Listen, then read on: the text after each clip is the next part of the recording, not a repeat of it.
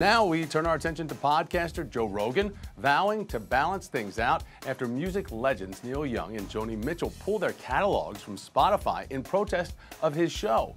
So Rogan is accused of spreading false information about the coronavirus. And Spotify has updated their content guidelines, but all of Rogan's episodes are still available for streaming. I'm not trying to promote misinformation. I'm not trying to be controversial. Joe Rogan speaks out after episodes of his podcast sparked public outrage for spreading false information about the coronavirus.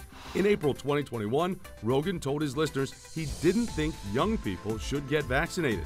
People say, do you think it's safe to get vaccinated? I've said, yeah, I think for the most part it's safe to get vaccinated. I do.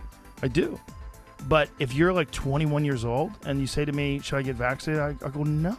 Rogan hosts Spotify's #1 podcast, which boasts 11 million listeners. The streaming giant acquired the show in 2020 for a reported $100 million. In December, 260 doctors and healthcare professionals signed this open letter, calling out Rogan and Spotify for the baseless conspiracy theories his guest, Dr. Robert Malone, promoted.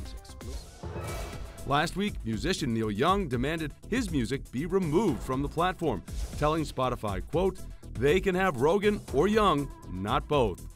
Folk singer Joni Mitchell followed suit, along with guitarist Nils Lofgren from Bruce Springsteen's E Street Band. After Young pulled his catalog, Spotify lost more than $2 billion in market value.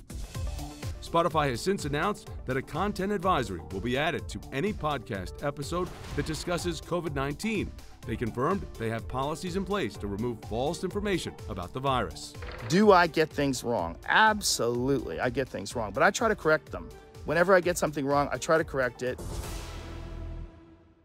Rogan is now promising to balance more controversial viewpoints with other people's perspectives on his show. Of course, we'll continue to bring you the very latest on this story as it develops.